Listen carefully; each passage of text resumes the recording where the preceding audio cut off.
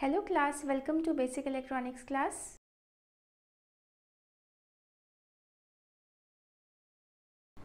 Hello class. So today we are going to discuss about a very important parameter about the operational amplifier, that is known as CMRR or common mode rejection ratio. So in the previous class we have discussed about the basic, I have given you a basic idea about the operational amplifier, and we have discussed about the internal structure of op-amp. Then we have discussed the different input ways of an op-amp. So today we will see that in how many modes this operational amplifier can work. Okay, so see, this is the first diagram. So this is known as a differential mode of operation. If you see the diagram carefully, so this is a double-ended input, okay, and I am giving two different voltage sources to the both the input terminals. To the inverting terminal I am giving V1, and to the non-inverting terminal I am giving V2.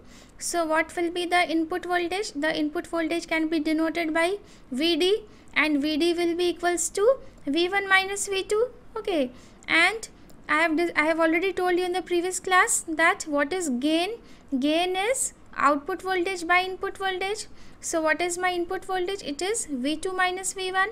So it will be V0 can also be written as AD into VD. Okay, so this is about your differential mode of operation. So a very important thing about the differential mode is that when the op-amp is operating in the differential mode, then the input voltage V1 and V2 should be different. And suppose if V1 and V2 is same, then they should have an opposite polarity, or there should be a difference of 180-degree phase. Okay. So the next mode of operation is common mode of operation.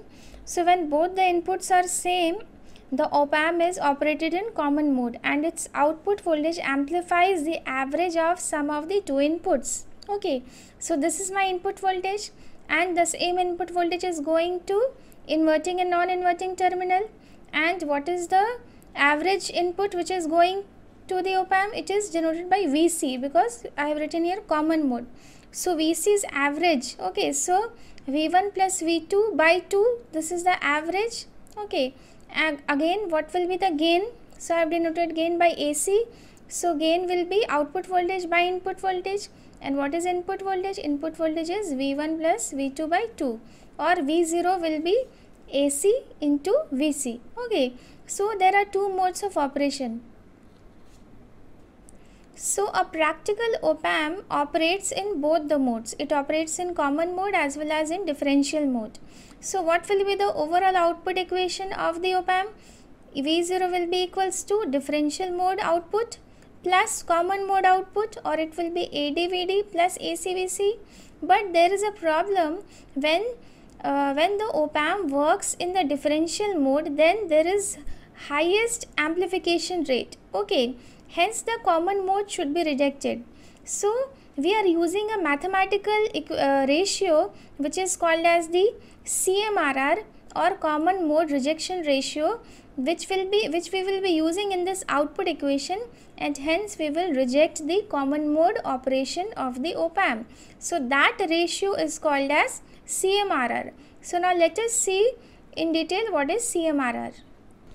So let us define CMRR. CMRR is defined as the ratio of the differential voltage gain AD to the common mode voltage gain AC. So mathematically it can be written like this: CMRR equals to AD by AC.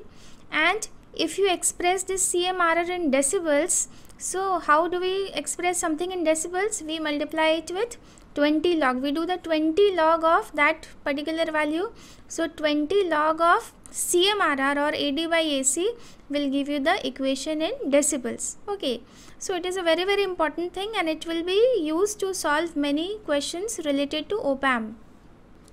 So now let us express the output voltage in terms of CMRR.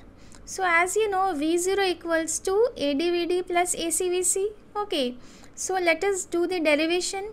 So I will take ADVD common over here. So what will be left? 1 plus ACVC divided by ADVD. Okay, so this equation can also be written in this way. So it will be ADVD 1 plus 1 by AD by AC. Okay, this one into VC by VD. Okay, now what is AD by AC? So I have told you what is CMRR. CMRR is AD by AC. Okay, so you have to remember this. So we can put CMRR over here. So again it can be written as ADVD 1 plus 1 by, this will be replaced by CMRR into VC by VD. Okay, now if I will put the value of CMRR as suppose infinite. Okay, so 1 by infinite is how much? It is 0. So the whole term will become 0.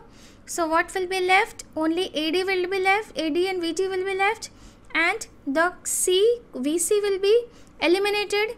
So if we will put CMRR as infinite or very large, then what will happen? This whole term will become 0. So then what will happen? V0 will be AD VD only.